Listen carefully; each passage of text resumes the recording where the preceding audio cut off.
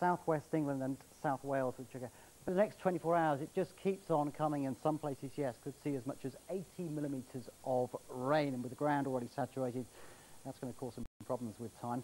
Rain across many other southern parts of the UK as we go through the night, and another batch of wet weather pushing up through Scotland, but it will be mostly rain rather than snow this time as that mild air percolates its way slowly northwards, but still quite a chilly night across the far north, but very mild in the south. Temperatures remaining in double figures, and it's going to be another mild day tomorrow, but another soggy one across many southern areas. Elsewhere there will be some drier spells, a bit of brightness if you're lucky, but generally rain will never be too far away.